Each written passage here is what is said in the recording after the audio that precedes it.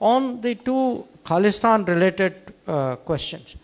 See, what has happened is, to be honest with you, in some countries, these kinds of people have organized themselves politically and become a political lobby.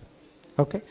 And in some of these democratic countries, the politicians of those countries are made to believe that if they defer to these people or pander to these people have some ability to get a community to support them. So they have tried to create space for themselves in the politics of these countries. I mean, at this time, I would say, it's not so much a problem in the US. Our biggest problem right now is in Canada. Because in Canada, actually, today the party in power in Canada, other parties in Canada have given these kinds of extremism, separatism, advocates of violence a certain legitimacy in the name of free speech. See, when you tell them something, their answer is, no, we are a democracy, but it is free speech. But the point that they need to understand, this kind of, it's no longer a world which runs as a one-way street.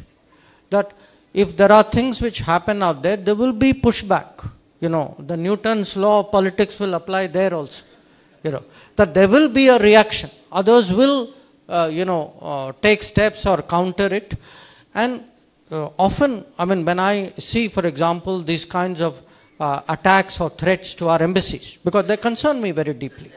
And I tell the foreign minister, saying, suppose it happened to you. If it was your diplomat, your embassy, your flag, how would you react? So we have to keep our position strong. On this particular report which has come, I also saw it yesterday night. I was coming to Odisha in the morning.